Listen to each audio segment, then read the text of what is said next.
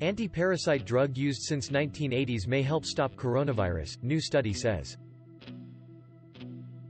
Australian researchers have published a study showing a drug commonly used to treat parasite infections can also kill coronavirus in a laboratory setting in under 48 hours.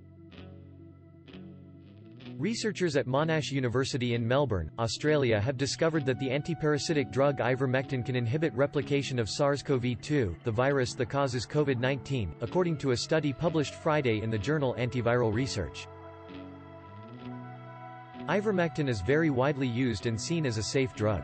We need to figure out now whether the dosage you can use it at in humans will be effective. That's the next step, said the study's leader Dr. Kylie Wagstaff in a statement. We found that even a single dose could essentially remove all viral RNA by 48 hours and that even at 24 hours there was a really significant reduction in it, she added. The exact manner in which the drug is able to kill the virus is not yet known, although Wagstaff said it was likely done by dampening down the ability of host cells to clear the drug. Ivermectin has been widely used since the 1980s to treat head lice, scabies and several other infections caused by parasites. The drug is also used to treat the skin condition rosacea.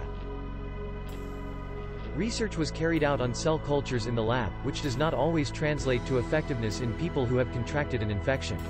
Ivermectin has been effective against a wide range of viruses when studied in vitro.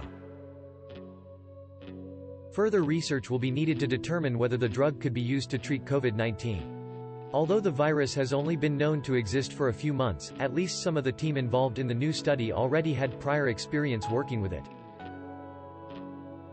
As the virologist who was part of the team who were first to isolate and share SARS-CoV-2 outside of China in January 2020, I am excited about the prospect of ivermectin being used as a potential drug against COVID-19, said Dr. Leon Calley, the study's first author and a senior virus identification specialist at the Victorian Infectious Diseases Reference Laboratory. Newsweek reached out to the study's authors for additional comment but did not receive a response in time for publication.